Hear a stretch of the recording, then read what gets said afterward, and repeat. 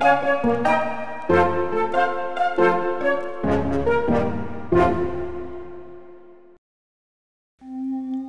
only did we get a mailbag crammed full of questions about the age of the Earth, our two lead stories are also on that subject, giving an age to Grand Canyon, and Pat Robertson doesn't understand the biblical view of the age of the Earth, nor dinosaurs, which we expound upon in a new rant. This is Genesis Week.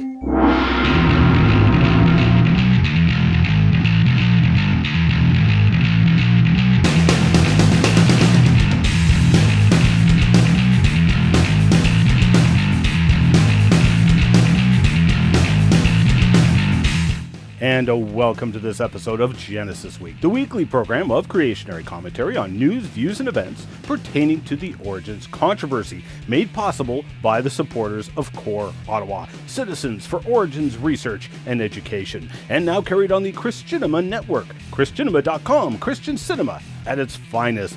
Bringing you the best in pirate broadcasting, we took over the old abandoned Camp Century, where we continue to bring you the information the anti-creationists don't want you to see or hear, and giving glory to our Creator while doing it. We believe God gave you an intelligently designed brain because He wants you to use it.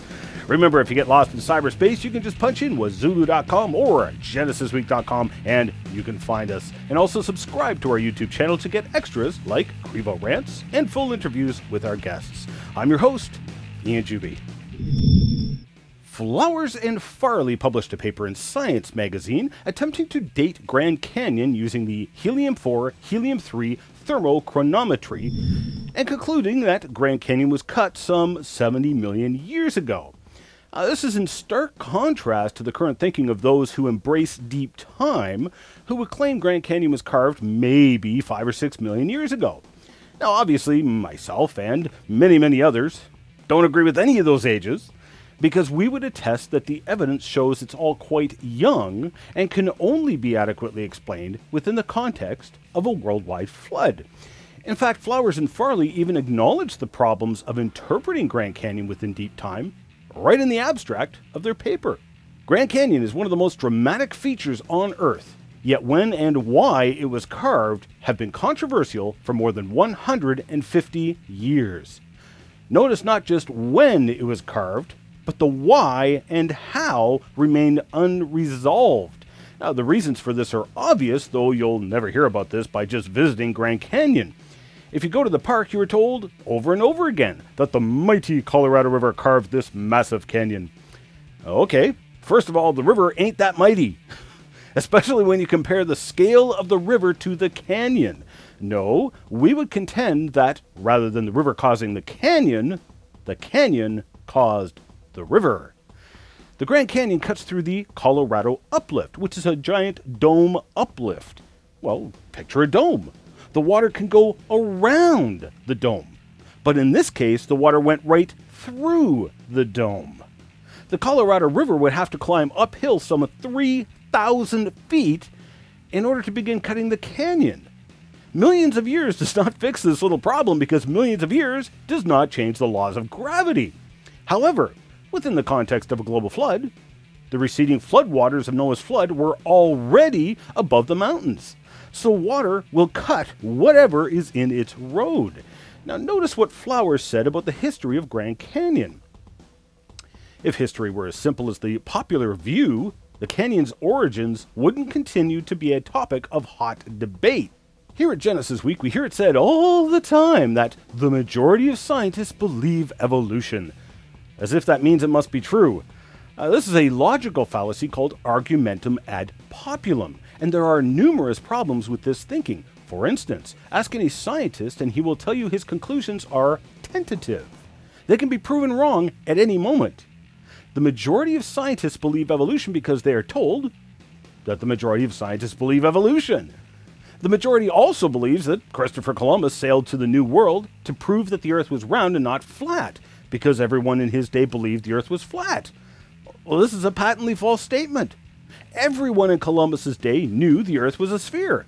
And in fact, this flat Earth myth was started by two anti-theists who were trying to attribute this ridiculous belief to Christians and creationists in order to make them look bad. Now, this is a historical point. and the majority believes it. But that does not make it truth. So Flower's comment is quite appropriate for the subject at hand. If so many can be so wrong about historical truths, many scientists believing in deep time is utterly meaningless, because deep time is not testable, repeatable, or verifiable. No one was there to record the events. On that note, it's interesting that several researchers are disagreeing with the conclusions of Flowers and Farley, and presenting what appears to be good reasons to doubt. Now, David Coppedge once again gives an excellent analysis of the whole age wars, as he calls it. David's whole point was that we obviously can't trust the deep time continually handed to us, especially when they disagree with each other by so much. The dates suggested range from 5 to 70 million years, different by a factor of 14. So how do you know which age is right? Especially when those same people would also claim that the Redwall and Muav limestones in Grand Canyon were laid down over millions of years. But they're interbedded. They're interfingered with each other. Now, in order to lay them down in interfingered layers, they had to have been laid down at the same time, not millions of years apart. The fire engine red Hermit Shale has cracks in it that have been filled in with the prominent bright white Coconino sandstone. Now, the sandstone was supposedly laid down millions of years after the Hermit Shale. Wait a minute. In the space of 1 year, you would fill those cracks in the Hermit Shale with debris and other sediments. Instead, they are filled with pure Coconino sandstone, indicating the two layers were laid down, geologically speaking, at the same time. You can see these cracks for yourself as you hike down the Bright Angel Trail. Now, there's much more I could point out, but we need to move along in this program. Suffice it to say, there is every reason to question the claims of deep time put forward by those who believe in an old Earth, and every reason to believe it was all laid down rapidly in a worldwide flood. The 700 Club's Pat Robertson was answering a question from a viewer named Michelle, who was concerned because her teenage boys were questioning the Bible. Now, as you all know, I am all for questioning the Bible. In fact, the Bible itself tells us to test all things. What things?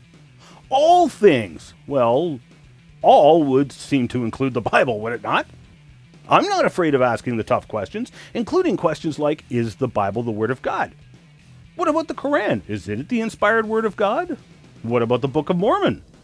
You see, anybody can claim to have a book given to them by God. So how would you know if the book is or is not from God unless you ask questions about it, unless you test it? Truth demands scrutiny, while error begs for tolerance. Unfortunately, Robertson apparently did not think through the consequences of his response when he said, and you go back in time, you've got radiocarbon dating, you've got all these things, and you've got the carcasses of dinosaurs frozen in time. They're out there. And so there was a time that these giant reptiles were on the earth, and it was before the time of the Bible. So don't try to cover it up and make like everything was 6,000 years. That's not the Bible. Well, actually, it is there. Where on earth do you think Usher got his numbers from? Numerous other researchers have also come to similar conclusions. Here's Brock Lee's analysis. The reasoning is pretty simple. We have the genealogies from Christ right through to Adam and Eve, who Jesus himself said were created in the beginning. Now, furthermore, Mr. Robertson, apparently you are giving more authority to people, namely scientists, than God and his word. Further to that, you chose to give the scientists more authority than Usher. If you're giving people more authority than God, why reject Usher's research and embrace atheistic scientists? I am bewildered by your comments. Now, apparently Robertson never clued into the fact that he just put millions of dead dinosaurs before the entrance of sin into the world. As we read in the Bible, wherefore, as by one man sin entered into the world, and death by sin. So, Mr. Robertson, was there death before Adam or not? Is the Bible true or not? Jesus was supposed to bear the consequences of our sins, which is why he died on the cross. It was a consequence of sin. You have just nullified the reason for Christ's death on the cross.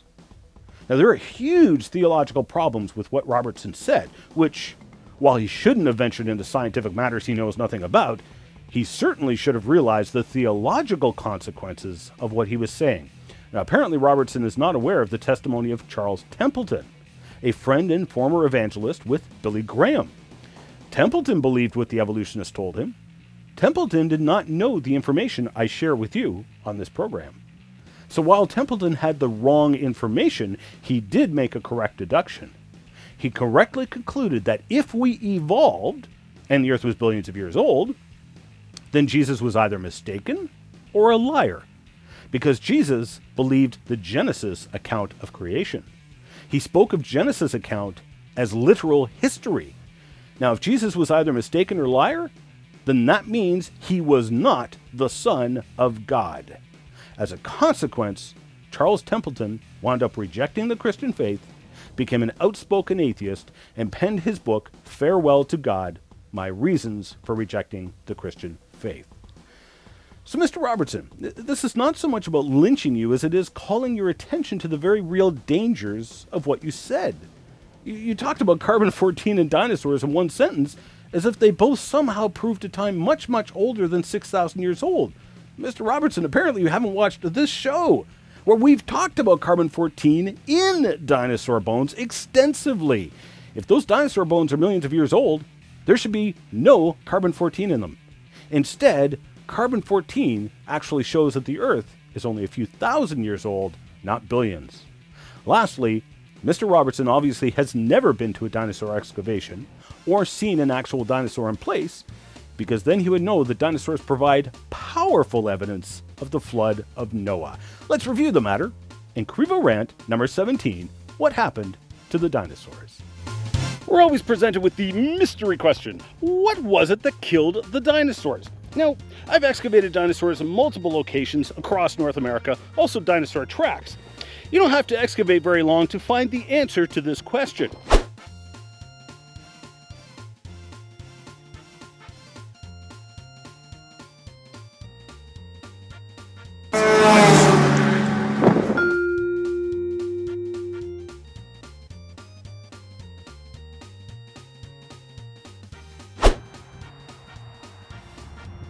Hey, hold my beer!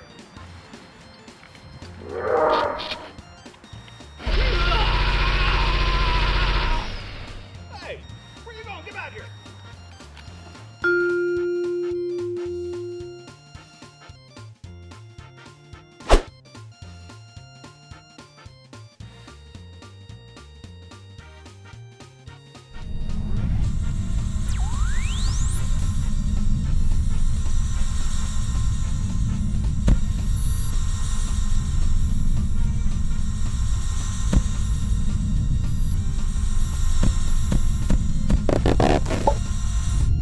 Oh, goody! An earth creature!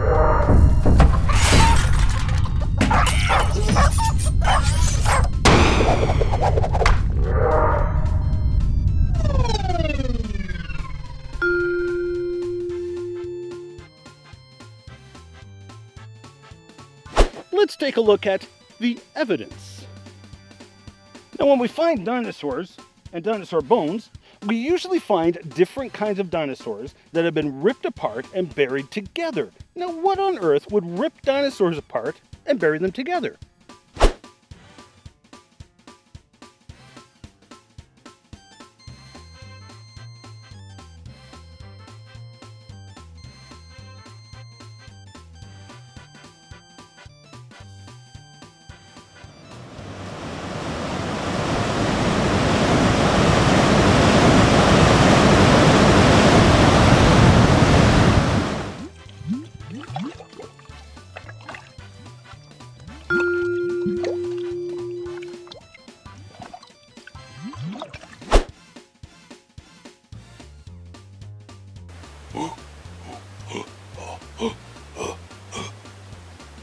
Oh, not again.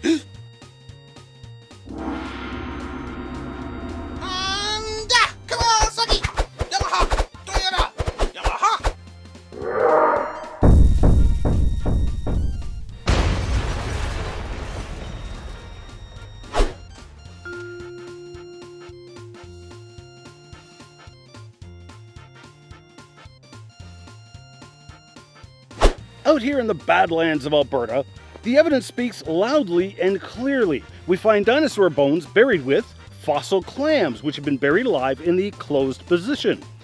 Now we know by research that clams can burrow out of surprisingly deep sediments when they are rapidly buried. Obviously, this was a catastrophic event involving water. We also find dinosaurs buried with their heads pulled back in the death pose, evidence of asphyxiation and rapid burial. Well, asphyxiation and rapid burial would certainly line up with a flood.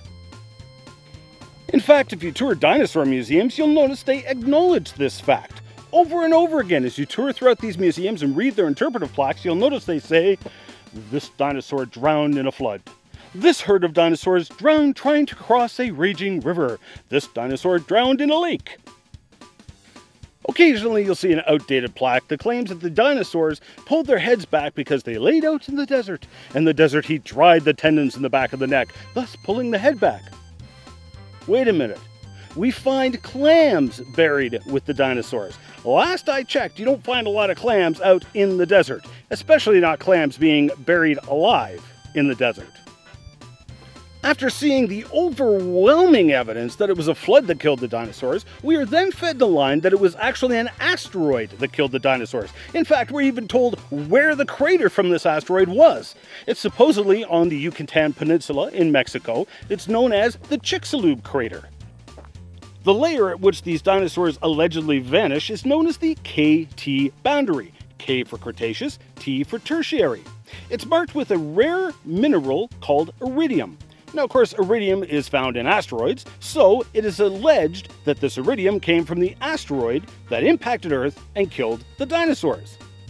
Problem number 1. There's iridium found in layers both above and below the KT boundary. So, were those also asteroid impacts? If they were, why did or did they not kill off the dinosaurs then? Problem number 2. Iridium is also emitted in vast quantities by volcanoes. Therefore, iridium does not necessarily mean it was an asteroid impact. Problem number 3. An Alberta research team concluded that some of the dinosaurs survived the KT extinction by an evolutionary timescale of 700,000 years. Wait a minute. If they survived for 700,000 years after the impact, do you really think that an asteroid impact had anything to do with the demise of the dinosaurs? Problem number 4. Evolutionary researchers redated the Chicxulub impact as 300,000 years prior to the KT event. That's 1,000,000 years before the last dinosaurs became extinct, according to the evolutionary timescale. Having personally examined and excavated dinosaurs in multiple locations, I can personally attest to the evidence that states loudly the dinosaurs were buried in a massive flood. In fact, for multiple reasons, I would say it was a worldwide flood. The Morrison Formation, for example, which I have excavated in, covers 10 states and 3 Canadian provinces. This was no meandering river. This was a giant, watery catastrophe. Well, the Bible talks about a worldwide flood. It was judgment sent from God against an exceedingly wicked people. But even in that judgment, God was merciful. He sent his servant Noah to warn the people and spent 100 years of his life building a giant ship called the Ark of Noah. He warned the people of the judgment to come. All they had to do was believe and obey and get on the ark. That's all they had to do. It was free salvation provided by God for the people so that they could escape his judgment. All they had to do was repent and believe. So what about all those people who didn't get on the ark and they died in the flood? Well, whose fault was that? For 100 years they were warned of judgment to come. The Bible tells us that God was eventually the one who closed the door on the ark. Now that ark is symbolic of the Lord Jesus Christ, who warned us of a judgment to come, and that he was the salvation from that judgment to come. One day, Christ will return. The door to that salvation will be closed. Which side of the door will you be on? Why don't you call upon Jesus today, ask him to forgive you for your sins, and believe on him and be saved from the judgment to come? So I present this information in hopes of enlightening both Mr. Robertson and his viewers that it's perfectly reasonable to accept that the fossil dinosaurs, rather than refuting the Bible, are actually best explained by the history written in the Bible and a young Earth, and not deep time.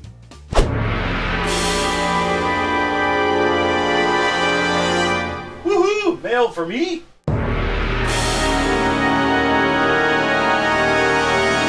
The Age of the Earth show obviously struck a nerve, as it prompted an avalanche of feedback.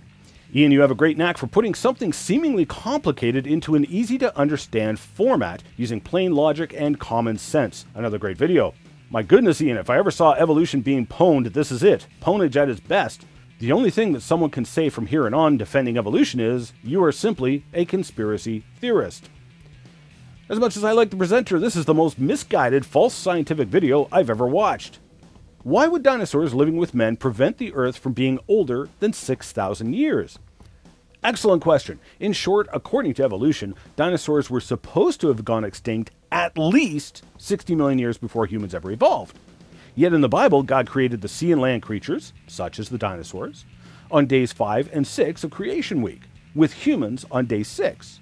Thus, if we find evidence of humans and dinosaurs living together, it affirms the biblical account of creation and refutes evolution and deep time. One of my favorite YouTube atheists commented on the erosion rates argument. Your statements on erosion miss a myriad of points, including plate tectonics, new Earth being formed, dynamic erosion speeds, etc. And also, YouTuber Fact This took issue with the erosion rates, and we had a brief exchange where he provided further detailed argument. Now, I have to edit it for brevity, but you can read his comments in their entirety on YouTube. You ignore that A, erosion rates are not uniform spatially and temporally. B, tectonic forces raise the crust, acting as relief. Furthermore, we can still measure mountains rising today. C, all mountains did not form at the same time. And D, mass is recycled and crust is often replenished. Your calculation was far too basic and ignored nearly all key geomorphological and tectonic principles. On fossils and erosion, I'll remind you that erosion rates are not uniform worldwide. You can't take a blanket rate and apply it everywhere. In sedimentary basins, for example, there is very little occurring. Many fossils across the globe have indeed been eroded, but those in areas that haven't seen much erosion, or have yet to be reached, have not. Cycling of rock mass occurs where the mass is mobile, i.e. where it's being eroded or corroded and deposited accreted. Volumes of mass undergoing little to no erosion are essentially static and aren't being cycled. In summary, we don't see flattened continents because of spatial and temporal erosion, inconformity, and tectonic activity. This is all well known. I'd suggest thorough background reading before making your next video. Well, let's break this down for a moment, starting with B, tectonic forces raise the crust, acting as relief. Furthermore, we can still measure mountains rising today. All the mountains did not form at the same time. Well, actually, your argument then is with geomorphology experts Ollier and Payne, not I, because they were the ones who provided 20 reasons why all of the mountain ranges around the world rose up at the same time. And actually, I discovered a big boo-boo in the Age of the Earth show. I had said, yet according to mountain experts Ollier and Payne, all the mountains around the world rose up at the same time some 55 to 80 million years ago. Oops. They actually claimed it was the Pliocene-Pleistocene, or 11,700 years ago to 5.3 million years ago. Now, within the context of an old Earth and deep time, that was yesterday. Now, if you are rejecting their conclusions, then I assume you must have an answer for each of their 20 reasons why they said what they did. But that's okay. If you wish to reject their dates, let's use some other ages. We just covered a report in Science magazine where the authors claimed Grand Canyon was cut to its present elevation approximately 70 million years ago. Let's use that age instead. You also claimed that erosion rates in the past were different than they are today. An excellent argument against uniformitarian ideas, and I couldn't agree more. But wait a minute. While you acknowledged that the rates could be faster in the past, you stuck to the assumptions of slower erosion rates in the past. Good and proper science asks the question, what was the erosion rate in the past?